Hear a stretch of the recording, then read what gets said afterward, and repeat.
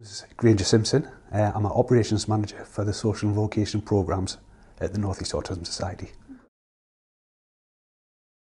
The way it was explained to me, and this is going back sort of like in the 2000s when they talked about sort of looking at the mind like a jigsaw puzzle, and it depends what information you put up there. So they would say, if you asked the question, would you mind getting your coat? We're going on the minibus because we're going swimming. Right? So you've got all these words floating around in the head and they all need to slot into a certain compartment. Okay? And because I'm saying to you, please can you go and get your coat? The word please, where does that drop into this equation?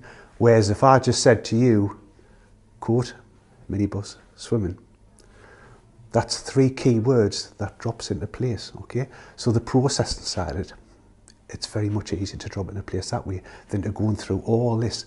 Because the main thing with autism is politeness, when we say please and thank you, all words like that really just add to sort of the processing where it's much easier if you can just use certain keywords to describe an activity, and that's the first thing that any new member of staff that comes into the North East Autism Society must be aware of. It's the communication in the language. I think the way that looking nowadays, sort of like with the technology around now, when you look at your computer and you go onto a search engine, and if I put in, let's say, right, who makes the best tea in the world, okay? So Google will start searching all these things, and the thing it'll start with is who. So are we looking for a person? Makes. So is this construction? Are we talking about building something? Tea. Is it something begin with T? So Google search engines could come up with Trump Towers.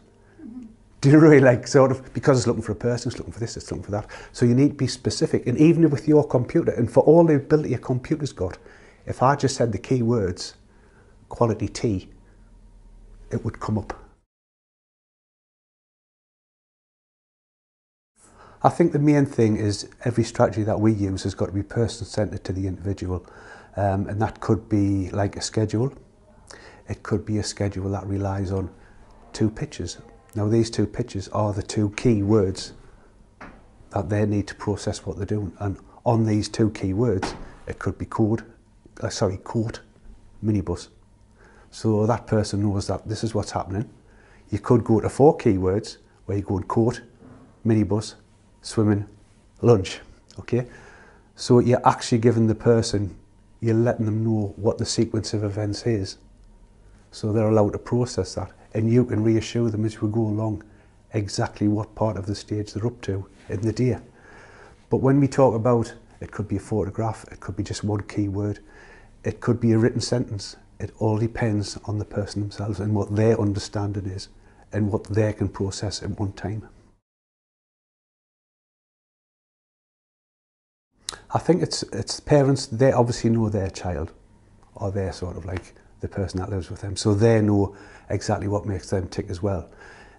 If they got in touch with the society, we can see strategies that have worked for some of our service users, other strategies that work for other service users as well, and by getting together you can come up with something like transferable skills that you can maybe use from the society to another part of the environment. Everything down, take 1 step back, break it down, just decide the way you're actually speaking to the child. Are you saying the relevant things that they need to do? Are they getting the key words? Are we giving them too much information? It's just got to be bite-sized pieces that they can process in their time as well.